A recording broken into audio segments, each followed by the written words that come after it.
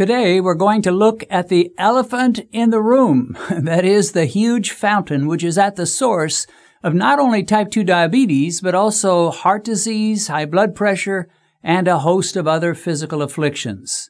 And I'm talking about insulin resistance.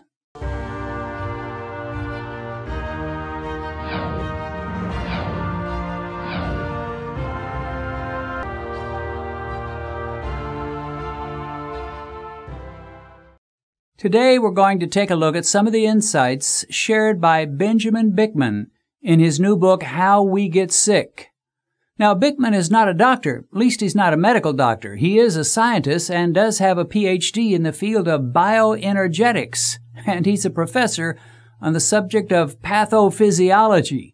That's quite a mouthful, and I can imagine him being asked, what does he do? And he says, well, I teach pathophysiology, something I had not heard until I read this dust jacket. Anyway, Bikman is a bit of a research nerd, which you'd have to be to write a book like he did.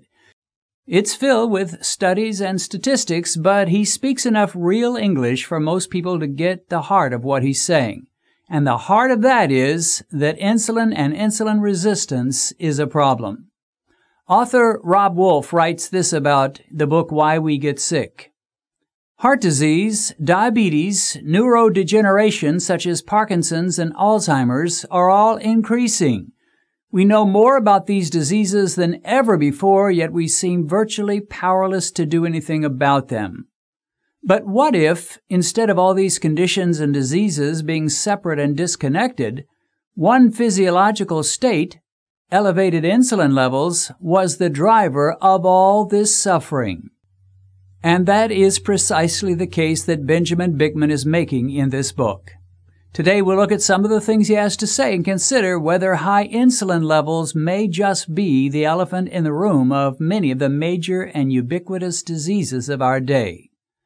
Writing the foreword for the book is none other than Dr. Jason Fung, who relates how he and Bikman have come to the same conclusions through differing methods. Fung writes, "What I was seeing clinically, Ben was studying scientifically in his lab, and I was immediately impressed with how he explained many of the metabolic benefits I was seeing in my patients." So Dr. Fung was observing this on a more practical level, seeing his patients reverse their diabetes through low-carb eating and intermittent fasting, and concluding that as insulin resistance is dealt with, glucose levels are normalized and diabetic complications are either eliminated or significantly reduced. And Benjamin Bikman, meanwhile, was finding out the exact same thing as he researched and followed study after study that all pointed to insulin resistance as suspiciously present in all kinds of diseases and physical maladies.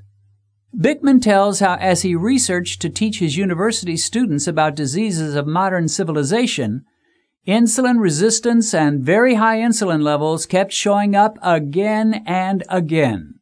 He writes, "I was dumbfounded when I found insulin resistance directly caused high blood pressure, high cholesterol, arterial plaques, and more. The link was more than tangential."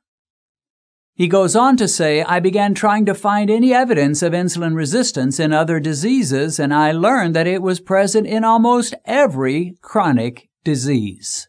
Benjamin Bikman began to realize he had found not the fountain of youth, but the fountain of disease and misery. Insulin resistance was nearly omnipresent when you investigated cases of heart disease, when you looked at patients with high blood pressure, with diabetes, and with a host of other diseases. Now, Bikman is not an old man. He did not discover this after decades of study. He found this fairly quickly while still relatively young, simply by following the science, the research, the studies, and trials related to metabolic disease and insulin resistance. One of the things he relates is that insulin resistance used to be considered an affliction of the old and rich people who eat too well. But today, the poorer nations have surpassed the wealthier nations in insulin resistance. You can find it all over the place, in Africa, in India, and nearly everywhere else. And the majority of people who have it don't even know they have it. Insulin resistance occurs long before glucose levels reach diabetic levels and can cause all sorts of mischief and physical problems before you were ever diagnosed as diabetic. Now, before we go any further, we need to consider exactly what insulin resistance is. Here is Bikman's own definition of it. At its simplest, insulin resistance is a reduced response to the hormone insulin. When a cell stops responding to insulin, it becomes insulin resistant. Ultimately, as more and more cells of the body become insulin resistant, the body is considered insulin resistant. Certain cells need more than normal amounts of insulin to get the same response as before. Thus, the key feature of insulin resistance is that blood levels of insulin are higher than they used to be, and the insulin often doesn't work as well. Insulin is the hormone released by our pancreas to escort our blood sugar into our cells and to keep our blood sugar levels humming along normally. In a normal situation, we should have blood glucose somewhere between 75 and 90 before meals and maybe up to 120 or 130 after meals. As soon as we start crossing over the 100 boundary as a fasting glucose, doctors will often caution us to take it easy, and if we begin to have fasting glucose at 126 milligrams per deciliter or an A1C of 6.5 or higher, they will tell us we are diabetic. But before our glucose rises that high, often our bodies are requiring more and more and more insulin to keep our glucose levels normal. And your body desperately wants to do that. That is why your pancreas will release floods of insulin to make that happen. In a way, it's like inflation. I can remember in the late 1970s here in the U.S., we had terrible inflation. Interest rates for home loans were running in the double digits. Prices of food and other items were increasing rapidly from year to year. It took far more money to buy a pound of hamburger than it took the year before. Salaries were going up, but so were prices. Insulin resistance is a sort of metabolic inflation. It takes more and more insulin to do the same job in keeping your blood sugar low. As a result, even though your glucose levels may be almost normal, and your A1C may be in the 5s or low 6s, you may be going around every day with insulin levels 2 times, 3 times, or even as much as 10 times the normal levels. And this state of extremely elevated insulin is called hyperinsulinemia. And Bikman insists in his book that this insulin-saturated state is suspiciously present in people with high blood pressure, Alzheimer's, often cancer, heart disease, and many other afflictions. It is truly the elephant in the room that appears to be causing much of the physical havoc in human beings today. Bikman declares that it is elevated insulin, not glucose levels, that should be a huge warning bell that disaster is ahead. According to him, if you have high glucose levels, almost certainly you will have had high insulin for years beforehand, working behind the scenes, invisible and unnoticed, creating all sorts of miseries, making your blood pressure rise, causing you to get infections easily, and often giving you heart problems and hardening of your arteries, and sometimes laying the foundation for cancer, or in your later life, Alzheimer's. Bikman writes this: glucose is the typical blood marker we use to diagnose and monitor diabetes, but we should really be paying attention to insulin levels first.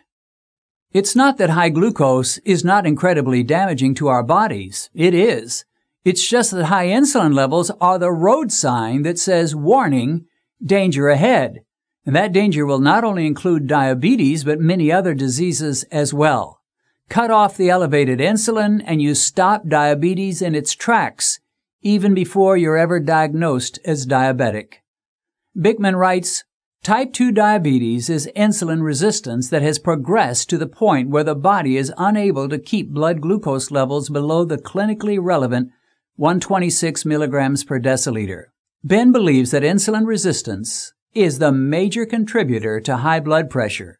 In his mind, if you have high blood pressure, you have insulin resistance. He writes, there is no debate. Insulin resistance and high blood pressure are related. However, what is news is that they're not just related. We're coming to understand that insulin resistance and high insulin levels directly cause high blood pressure.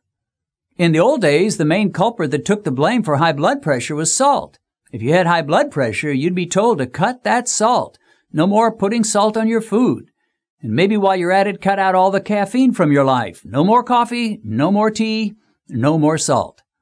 But a new paradigm has risen that says quit worrying so much about salt and coffee and start worrying about donuts, lasagna, and mashed potatoes. For the higher your insulin levels go, the higher your blood pressure will rise.